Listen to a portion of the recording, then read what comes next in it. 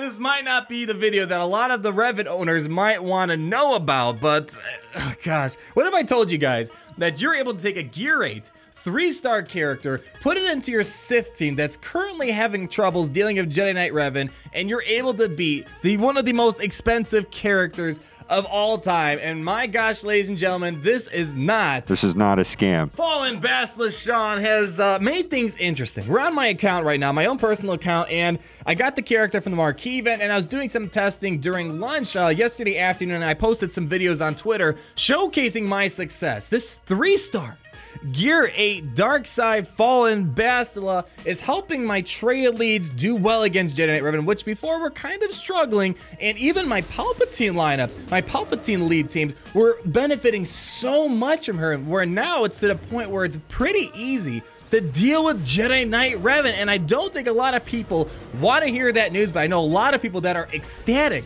that a character of her stature is doing so well at a low gear and star count. So what we're going to do in today's video is I'm going to show you some footage recorded by me and how I've been doing up against these fast Jedi Knight Revan teams on my arena shard, and I'll also post in some footage from the community, because a lot of people in the community are also having some luck as well. Now, firstly, you don't need the Zeta for Bastila. The Foresight kind of seems like a very weak Zeta, because Revan, you can't dodge Revan's marked ability, but you might be able to at least dodge one of the assisted hits. Maybe you can dodge Yoda.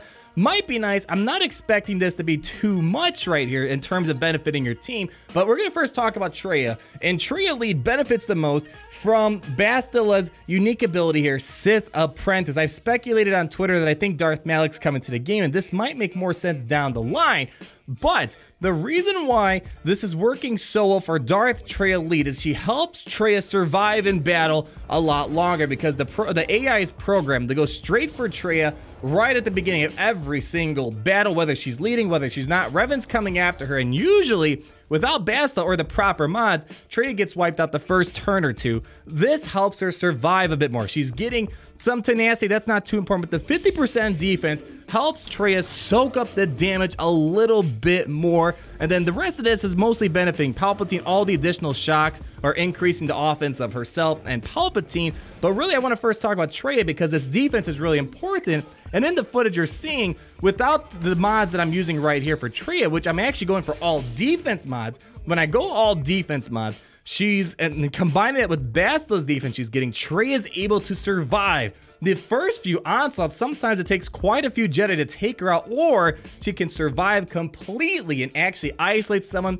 and participate throughout the course of the battle. And keep in mind, with the reworked mods, defense, when you max out the defense mod, you're getting plus 25% defense per set. So we have 75% bonus defense right here, plus you got Bastila's 50% defense she's giving to Traya when she's leading. That's a lot of extra defense right there. So Jedi, it's pretty much, I've never had a situation where they blow through Traya in the first 5 seconds. Sometimes it takes the Jedi quite a few times to finally take her out. So Traya is kind of becoming a lot more tankier under this type of situation, this type of dynamic between Bastila as well as Darth Traya. So for people that have Darth Traya and have been using her in Arena, this is good news. A 3-star Gear 8 character is doing wonders for Darth Traya. Now, obviously, I'm not going to tell you keep right Gear 8.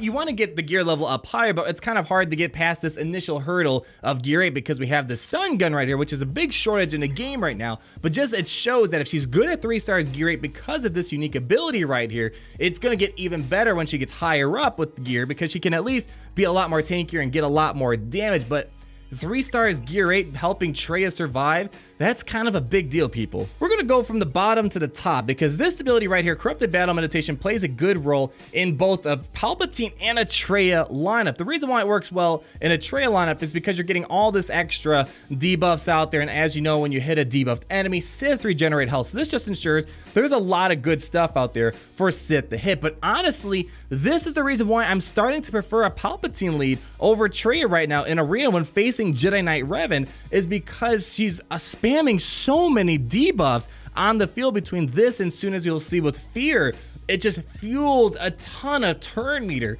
for the Sith teams under Palpatine, because when Jedi are cleansing either through Revan, through Kenobi, through Bastila, through Jolee, whatever the case may be, it's just fueling tons of turn meter over to Palpatine and his fellow Sith. And now this is where things get really good. As you know, she has a lot of can't evade type of stuff in her kit, and this is so important. And this is the reason why I'm preferring a Palpatine lineup over a Darth Traya lineup, is because she, first of all, she can stun. You can't evade the stun. You might be able to stun a second person on top of that, so kind of like Count Dooku. And this is so neat. When her stuns expire off these enemies, you're applying all this stuff. You're the offense down, defense down, evasion down, speed down, expose, and stagger, which can't be resisted. So it's automatically going to happen when the stuns lift up. So yeah, that's cool in and of itself, and the debuffs stay awesome. But one of the worst things is under a Traya lead, if all those debuffs disappear, you gain no benefit. But because of the Palpatine leadership, we have how many? 1, 2, 3, 4, 5,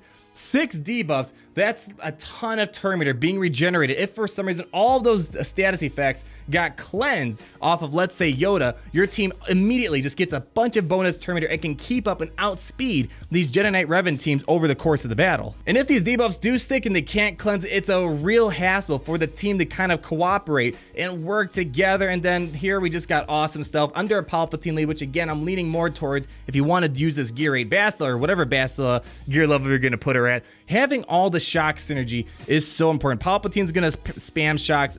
She's also gonna spam shocks. And if there's 2 shocks, Palpatine can use Let the Hate Flow and quickly get to 100% turn meter. And it just, there's a lot of shocks gonna be on the field. And every time Bass is attacking a shocked enemy with this ability, she's doing bonus damage to all the other Jedi who might not even have shock on them. And it's just crazy how this works. And of course, the ability block on the basic is nice if you need to make sure you stop a cleanse to happen or whatever the case may be. She's just doing wonders for both of Traya and Emperor Palpatine, and depending on which way you go, either use Bastila to help Traya become tankier or using Bastila to make your Palpatine lineups super quick with all the debuffs.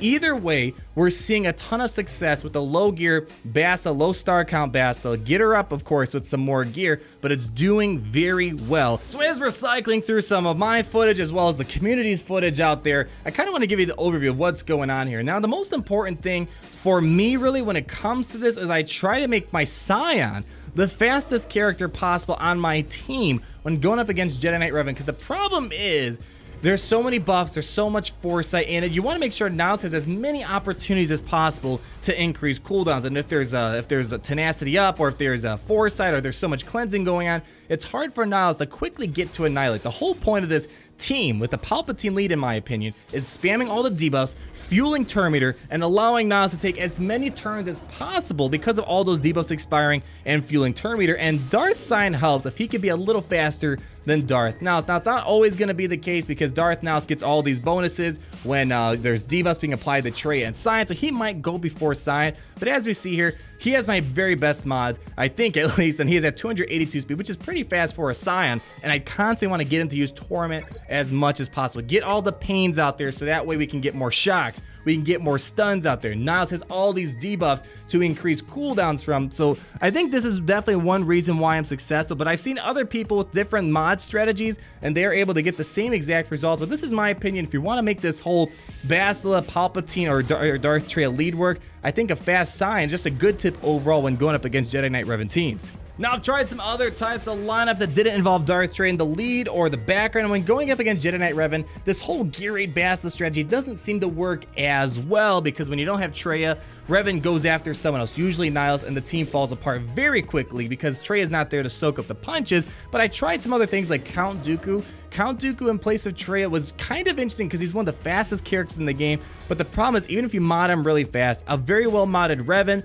plus his additional speed from his leadership makes it pretty much impossible to outrun Revan and try to stop the Jedi from getting the initial mark. If you can fracture Revan early or whatnot, most likely it's a pretty bad, badly modded Revan you're going up against. So Dooku wasn't seem to working out too well, but I think if you're going up against non-Revan teams, I think it'd be really good for non-Revan teams. And I can see this being a really popular combo to use in Territory Wars, for example. The one thing I really wanted to try out so badly, but because I don't have a geared up Bastila, I couldn't really try it out, but I really wanted to try out Chewbacca inside of this lineup. And the reason why I say that is because before Bastila came out, the way I was beating Jedi Knight Revan was with Chewbacca in a Traya team, and Traya would be the frailest character on the team. She had the lowest health and protection combined, which means she got guard from Chewbacca, and this means you can't critically hit her, you can't daze her, you can't do all that other nasty stuff that Traya, so she was able to kind of survive the first initial onslaught of attacks coming from Mark. Well, if my Bastila was geared up better, maybe when I get her to gear 11 one day, I think I'm going to try, and I might recommend you guys put Chewbacca in the slot where Traya would be, because now Traya is going to be in the lead, Chewbacca's in the background, Traya is going to get guard. If you have her modded for defense like I do, plus the 50% defense coming from Bastila, and because she can't get critically hit, Traya is going to be a super tank and is going to absorb all these punches. And the Jedi, they're going to regret putting Marked on Traya because they're going to get stuck behind her, while the rest of the Sith are tearing your team apart with the fear, the torment, the drain force, and all that.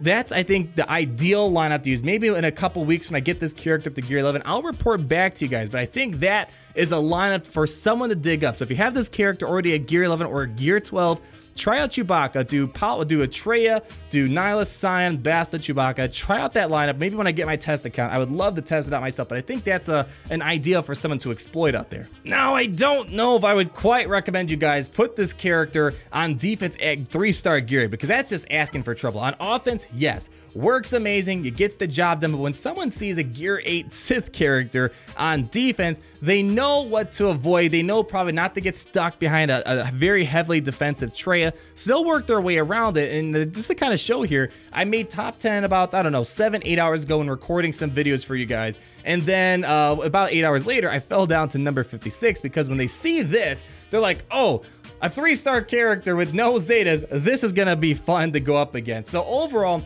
it works really well on offense at a low gear count. So I don't recommend using this whole cheese composition for defense, because you might fall pretty drastically. This is definitely a way above average for me to fall this quickly on defense in Arena. And if you guys kind of paid attention, again, this is just wild speculation, but when in the marquee event, you played in the Star Forge, and that is where Revan lost Bastila to Malik, and that is where Malik took her on as his apprentice. And just kind of reading the kit here, we have Sith Apprentice right here, makes me think that she is designed to be with her master, which would be Darth Malik, sometime down the road. And there's a lot of interesting things in here that we don't know why they're here. Marked makes sense because she has an Old Republic tag, which is something new they're doing. Instead of giving it to just the people who are actually in the Old Republic, they're giving it to all the people in that era, it looks like. But what Old Republic character does Death Mark? We don't have that yet, which makes you wonder if that's going to be a Malik ability. Will that be a Darth Revan ability? Or maybe there's the HK-47 rework and Death Mark will make sense.